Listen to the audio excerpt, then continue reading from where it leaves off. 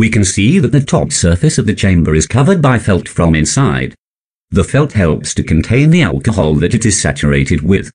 Alcohol, being a volatile substance, starts to vaporize. It starts to slowly spread and travel downwards. The bottom part of the chamber being constantly cooled by the dry ice is at a very low temperature. When the alcohol enters this temperature zone, it condenses and turns into mist. This causes the air on the bottom part of the chamber to supersaturate. And then, the chain reaction starts. The air in the sealed chamber is supersaturated by alcohol or water vapor. When charged particles, example, alpha, interact with the mixture, the latter is ionized.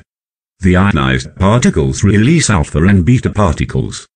Due to high energies of these particles, a trail is left behind. These tracks have very distinctive shapes. The alpha particles are short and thick.